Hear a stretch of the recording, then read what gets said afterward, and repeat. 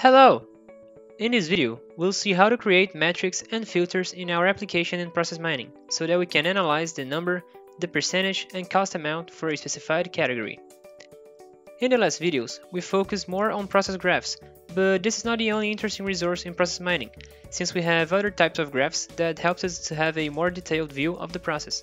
So, let's go to the workflow. I'm here in my process mining application, and the first thing we have to do is create a join table with only the unique records per case ID. For that, we'll create an expression that will return to us these unique records. So I go here to the expressions folder inside a case events input table and create my expression.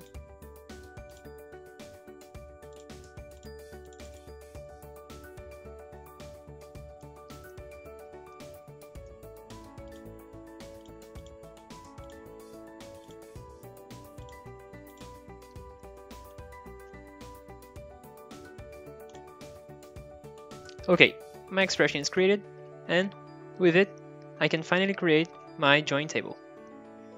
For that, I go here and click New Table Group. I'll call it View Tables. And inside it, I'll create a new join table with the name Cases. Now I have to edit its expression so that the correct values will appear here, using the expression I just created.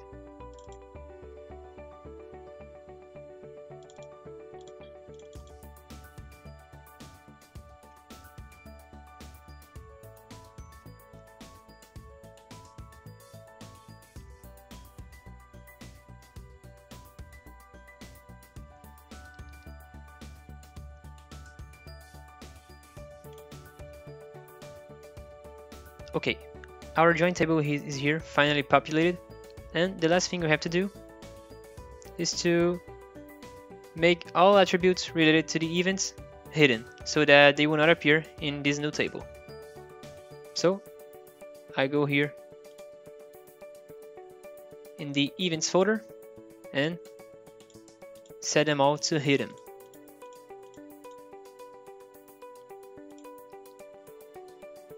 Perfect.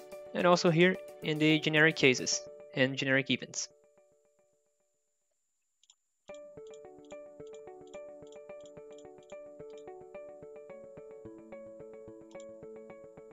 Okay, now they are all hidden. Okay, with this done, we have to create the selector that will allow us to select which attribute we want to see in our graph. For that, I'm going to create a new folder here in the cases join table. I'll call it filters, and here I'll create our selector.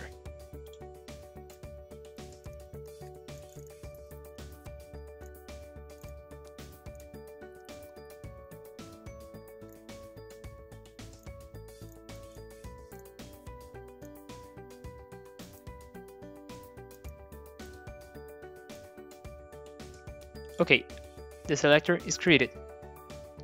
Now we have to create a filter that will enable us to select which metric will be used in the analysis. But first, we have to create these metrics. They will be the number of cases, the percentage of cases, and the cost amount.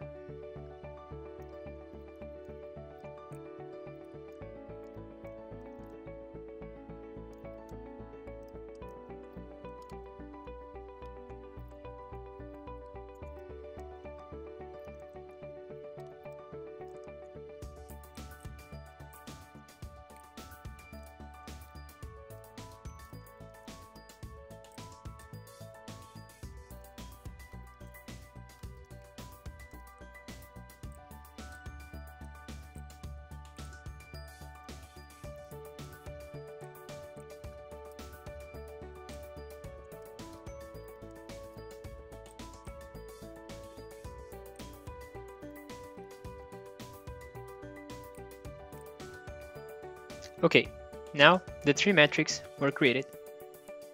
Now we can finally create our metric filter.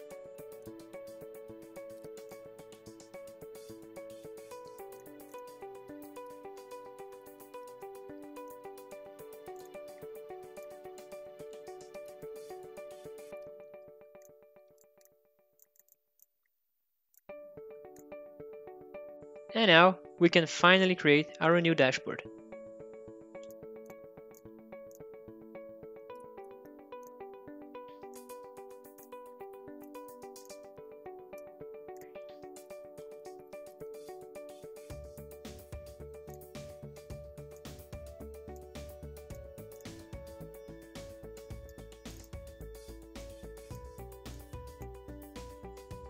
Now we can clearly see the details for each amount, each case owner, each type of invoice, each supplier, and each supplier type, along with the respective metrics, the number of cases, the percentage of cases, and the case amount.